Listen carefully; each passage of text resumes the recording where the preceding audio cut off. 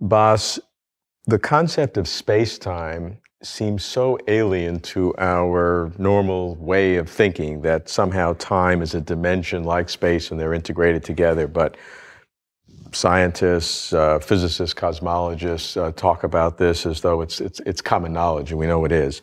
From a philosopher's point of view, when you try to dig beneath what scientists mean by space-time, what do you come up with?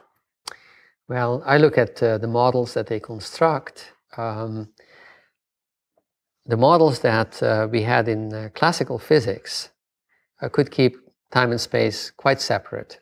You could make a model of something in space and then just extrapolate to time as an independent parameter. Right?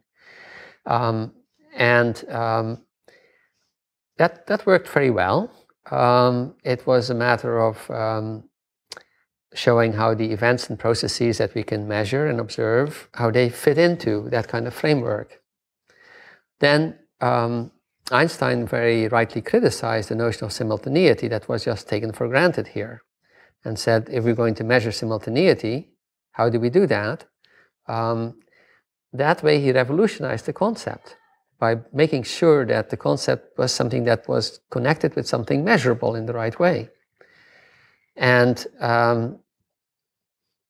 suddenly it seemed that the notion of an object that persists in time doesn't seem to be an invariant anymore.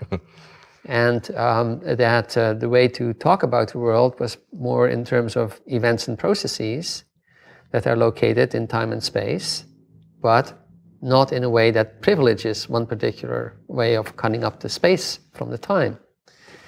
So this was also a great revolution.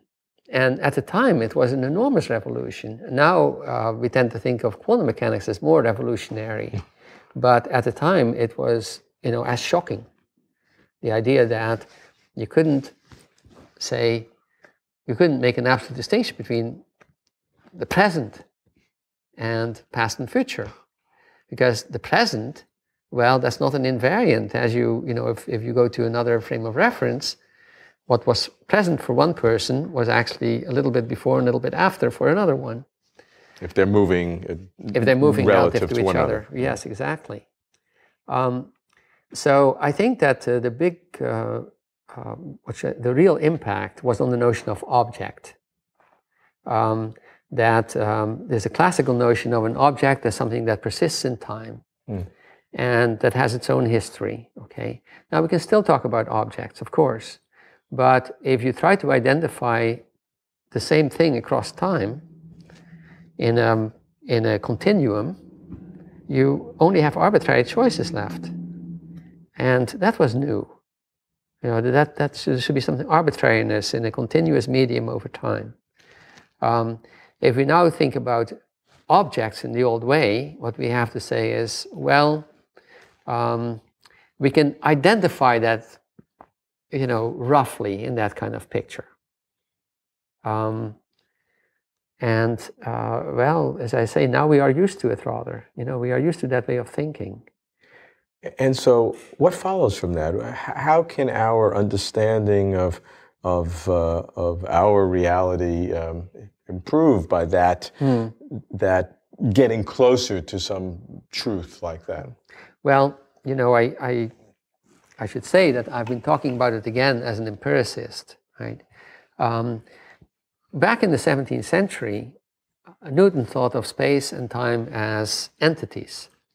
And it was Leibniz who insisted that no, we are just talking about relations between the way things happen, relations between objects, relations between events, and how that can be embedded in a mathematical structure. Well, he called it an ideal structure, but okay. Now, with respect to space-time, you see the same kind of debate, that there are philosophers who say they are substantivalists. They say that space-time itself is a substance. And there are philosophers and physicists who say no, they have a relational view. What there is matter, material events, how they are related to each other.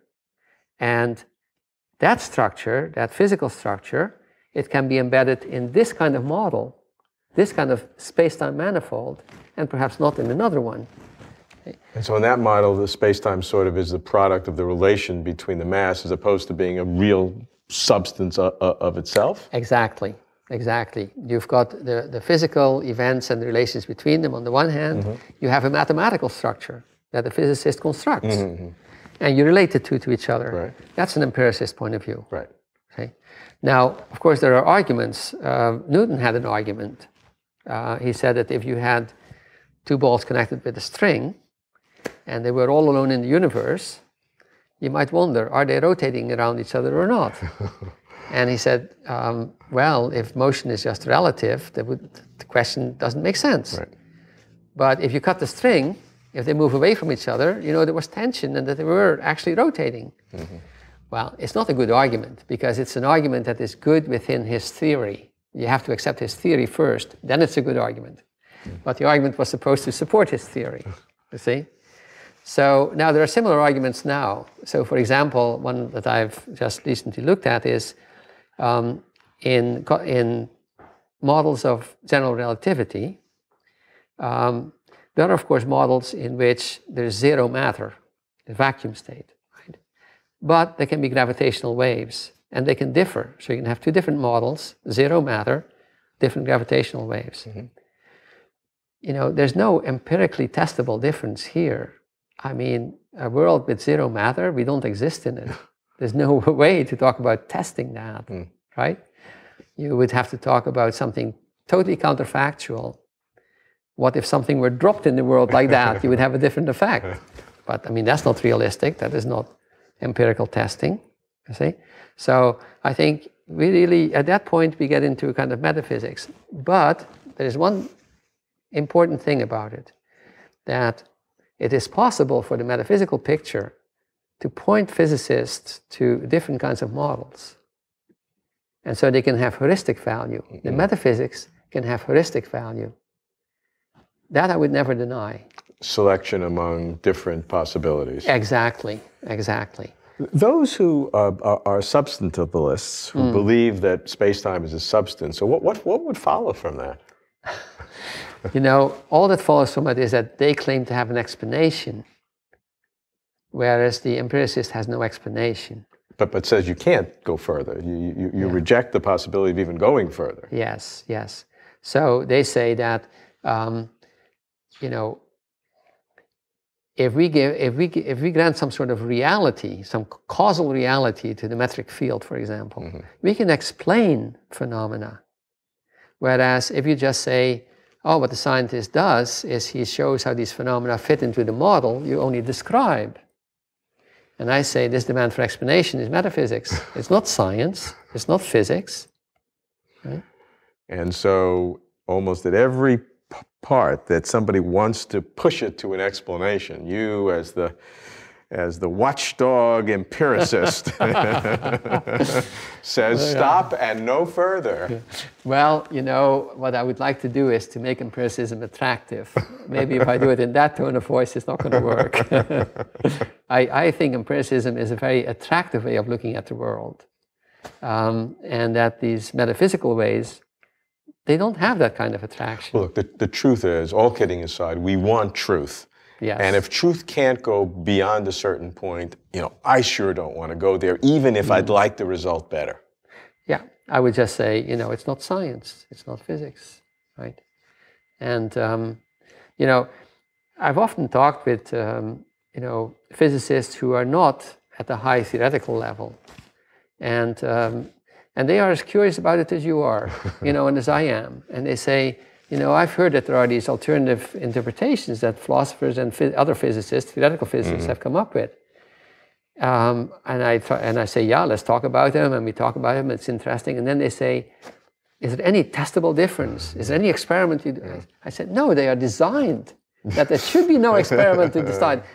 You know, and one of them said to me, well, in that case, you know, they should just go home and play with it at home, you know. And I thought, you know, that's also the empiricist attitude, really, you know. And I think it's the working scientist attitude, too.